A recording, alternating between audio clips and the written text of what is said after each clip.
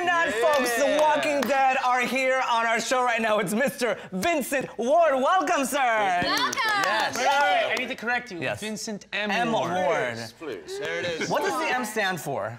Maurice. Maurice. Oh, I like that name. Good stuff. All right, everyone, let's sit down. You know what to do, Vincent, right? Yep. All right, 1, 2, 3. Wow! All right, Vincent. So you become a real veteran actor when it comes to these horror movies, zombie movies. And what is it? Why are they casting you in these movies? Why are you perfect to battle zombies? Well, you know, I think it's my size and my voice. Really? Yeah. Really? Girl. The voice can be intimidating, but to the ladies, it can be a little sexy. Oh, obviously.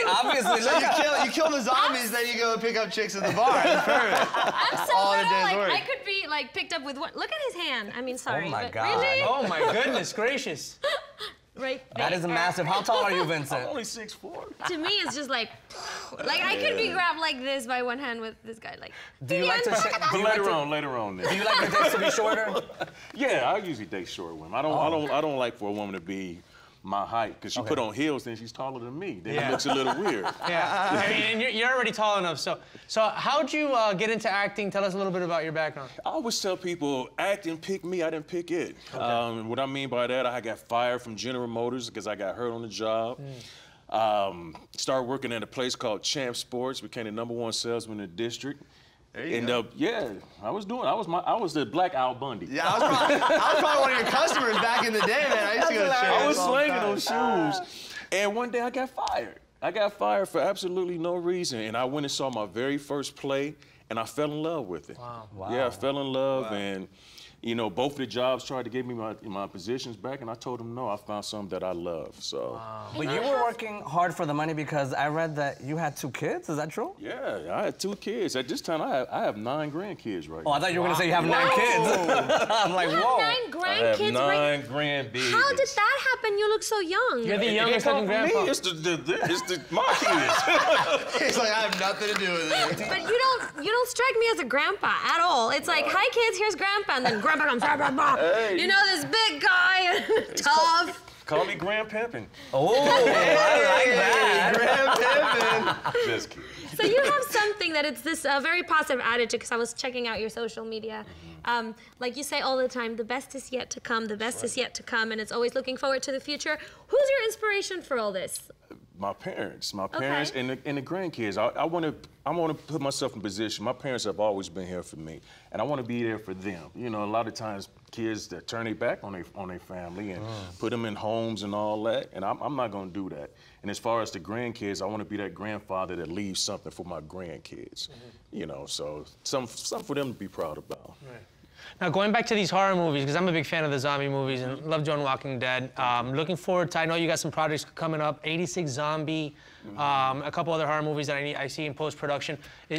Are you a fan of these movies, or did they kind of like bring you into that world and then you realize, okay, I think I'm made for these? A little bit of both. Right. Honestly, I didn't even know what The Walking Dead was. I had no clue. No clue. What happened? I got hired. I was like, well, what is it about? They said it's about zombies. I said, who's watching TV about zombies? Come to find out everybody was. Yeah. And as far as like all these other things, it's just I'm getting hired for them. But my thing is I decided to create my own. We haven't had a black killer since Candyman. Okay. Oh. So I decided to create one. New show coming out soon called Devereaux. So I play the lead in there. It's like this voodoo guy. So yeah. Does it take place in New Orleans or something? It's gonna take place wherever. A voodoo guy. Yeah. Meaning like you're gonna do a little brujeria or something? Like a voodoo priest. Oh, black magic.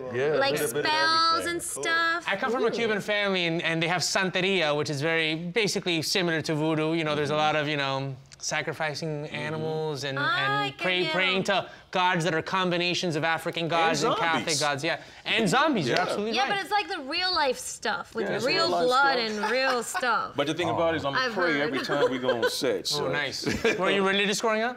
Yeah, I'm religious growing up, religious now. Where'd you grow up?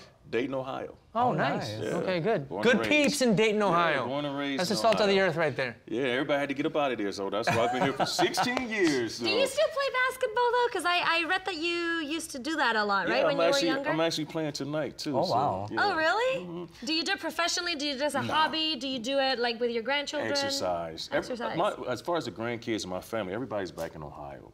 But for right now, playing basketball, I just do it for exercise. Okay. By the way, thanks for lending us LeBron James. I'm from Miami. We had 4 great years, and now you can have him back. But we both came out winning. Listen, Yeah, we won a championship. and so did we, too.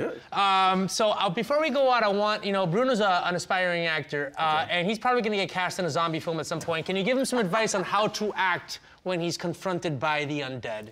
Go ahead. Just act scared. Okay.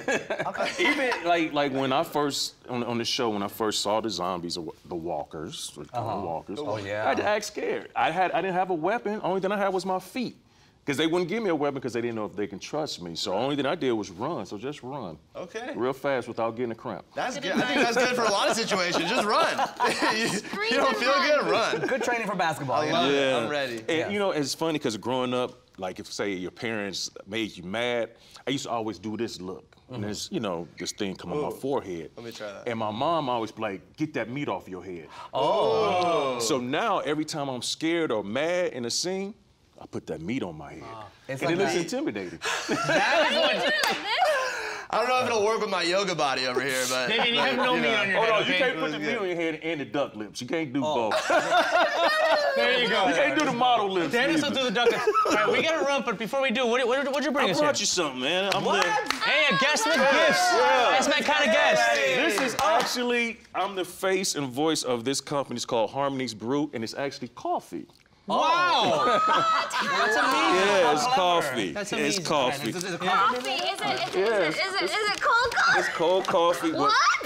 I think you guys' feet are too I'll big share for with you, these. So Dennis. Thank you, I darling. brought you some Oscar socks. Nice. Fun.